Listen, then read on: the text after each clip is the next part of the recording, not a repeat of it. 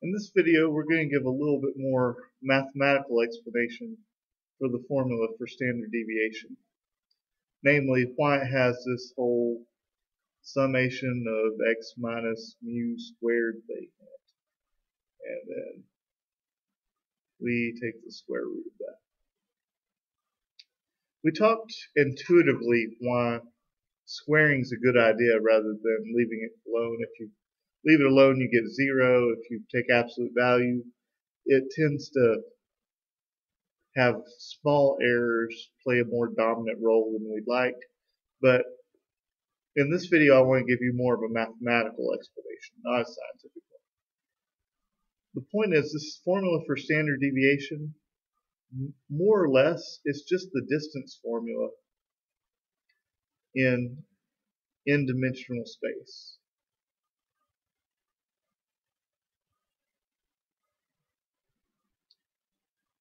So, just to give you a reminder, go back to your algebra class. If I have 2 points, x1, x2, and y1, y2,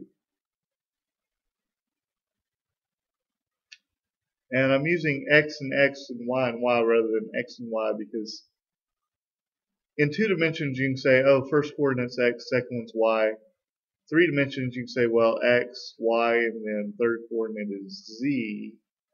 But once you get past 3 dimensions, you're out of letters. So usually if people are working in more than 3 dimensions, they just say, okay, x1, x2, x3, x4, x5 for the coordinates of a single point. So here's my first point. That's why I'm using just x's in one point and just y's in the other. It's because pretty soon I'm going to leave 2 dimensions and go to n dimensions. So our distance formula, the distance between these 2 points is, well, let's just subtract the horizontals, or the first coordinates, or whatever you want to call it, square it, subtract the verticals, or the second coordinates, square it, and take the square root.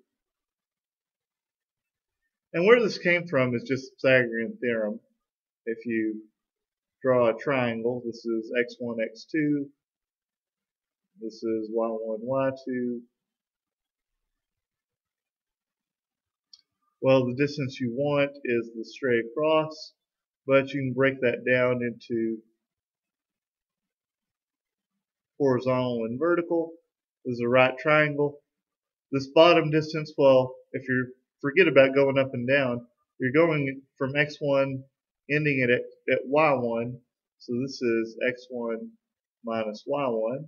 Same thing, the vertical distance, well, if you forget about horizontal, you're starting at x2, ending at y2, so you're going x2 minus y2.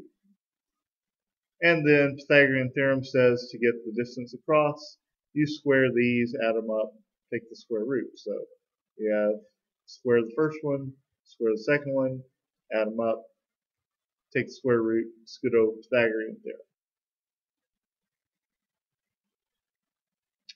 Right? Well, this is 2 dimensions. In 3 or 4 or 5 or however many dimensions, it's really just the same thing. So if I have points in a bunch of dimensions, well, all we're going to do is subtract each coordinate that goes with each other, square them, add them together, and go. So the distance is just the square root of, well, you go x1 minus y1 squared, x2 minus y2 squared, plus so on and so forth, until you finally get to xn minus yn squared. So that's kind of the Pythagorean theorem in any number of dimensions. This guy is your distance. So how does this look anything like that up here? Well, remember what this sigma notation means. It means just plug in every value of x you have and then add them all up. If we were to take this guy and write him out, well, the numerator anyway of our sigma is just our first x minus the mean squared, our second x minus the mean squared, our third x, fourth x, however many x's we have, and then our last x minus the mean squared. These two formulas look exactly the same. The only difference is that this one has the mean for all the y's. So this numerator here, which I guess I need some more space, so let me start over. This numerator for sigma, numerator anyway, all it is the distance from the point x1, x2, our actual data points that we got, to the point that's just the mean over and over again.